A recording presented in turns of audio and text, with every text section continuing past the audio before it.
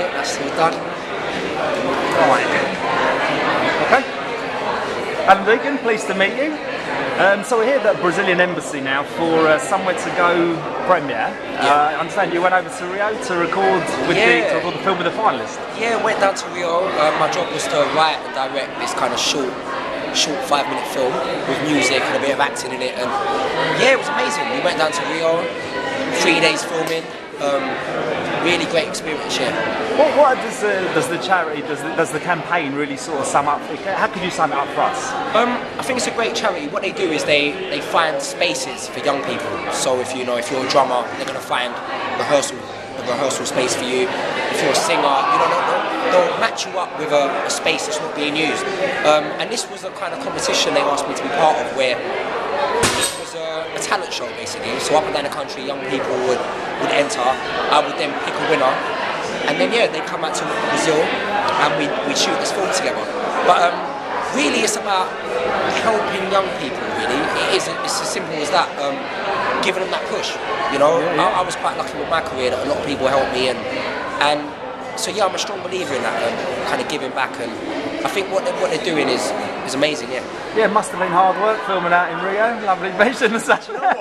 It was actually quite stressful. It was like literally, obviously the sun, everything was lovely about Rio, but you're there and you've got 3 days to film this kind of piece with your name on it, and so it did become quite stressful. But because of the fact you're in Rio and it's such a laid-back place and everyone's smiling, and it was just amazing.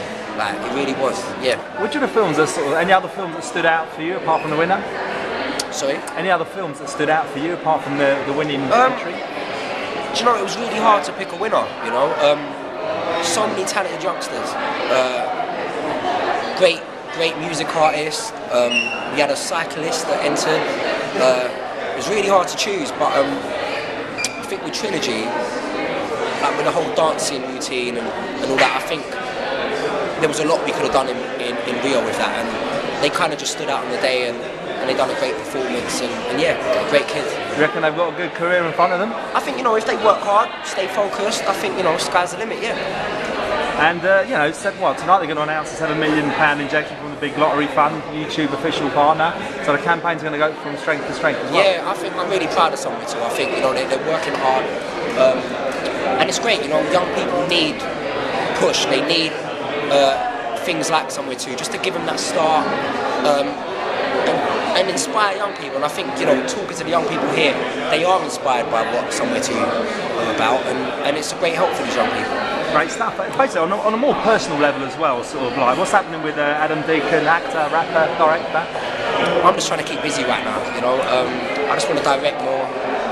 We're writing a few projects at the moment that are going to go in production early next year. Any sort of names? I've been told to just be quiet at the moment, but I'm one of the people I just like to let the work talk. So hopefully we'll be back in a year and I'll tell you everything we've been doing. Is this, since playback season, another bet? What's main acting role? Are we talking, or more directing? Do you know what it is? I spent a year kind of, acting in other people's work, and I really just want to create my own work again. I want to, direct. Even with this, it's a short film that we've done with Somewhere too, but it just gives you that buzz just to get back and make movies and stuff. And so yeah, I'm just kind of inspired just to do my own work at the moment and make all these ideas in my head pound into something. And it's a great thing with filmmaking. I just feel privileged that I get to put these ideas out there now. Yeah, and BAFTA Rising Star Award for Another Who.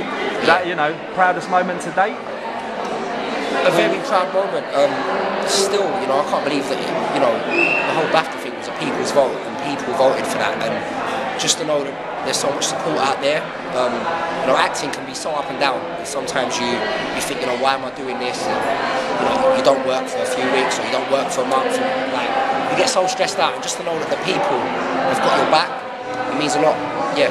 Seeing your name out in lights, you're still looking forward to that t-shirt. I've got that Frutella t-shirt, had your face on it, still wearing it quite a lot? I've got our little my size t-shirts out there. I enjoy doing this, and I always thought it would just be acting that I'd be doing at this age, just acting other people's work. But to know that there's a possibility of just putting more of your own work out there, and the people want to see it and they're supporting it, it means a lot. And I'm really taken back by the support that people have given me out there. Yeah. Stuff. And yeah, you recently hosted the Mobile Wars with Matt and Pete Rolland. Is that a good night there? The Mobiles, yeah, it was different, you know. Changed up the script a little bit with the Mobiles, and but Makita's lovely. Like, she's a lovely girl, and I had a really good night. Yeah, it was a great night. I'm a massive music fan. Yeah, what are you listening to? I'm just listening to UK at the moment, man. I'm so proud of where the UK scene are taking it, you know.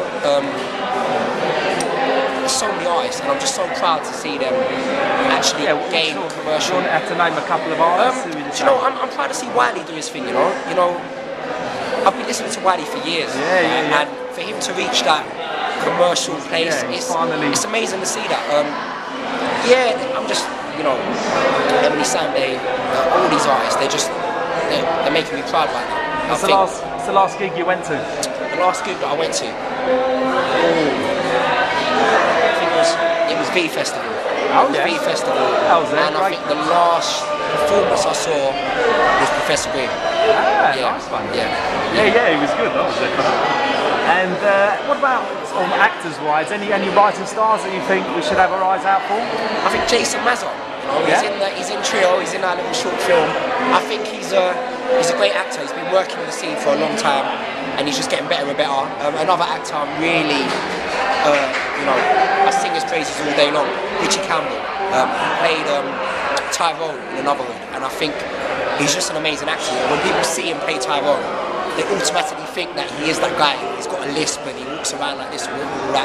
And actually he's not. You know, in the circle, we call him the actor's actor because he takes what he does so serious, and you know, he beefed himself up to play the part of Tyrone, and I think that's a massive talent there. Yeah, there's so much. You know, Richie Campbell, Jason Mazza, Leo Gregory, all these people, they've been putting in work for so long. I think it's their years coming up, yeah. Great stuff. And lastly, thanks a lot for your time. What's the best film of the year for you? Best film? I think All Manners. Plan B, All Manners, yeah. Superb. Nice one. Thanks a lot for your time. Cheers. Nice to meet you.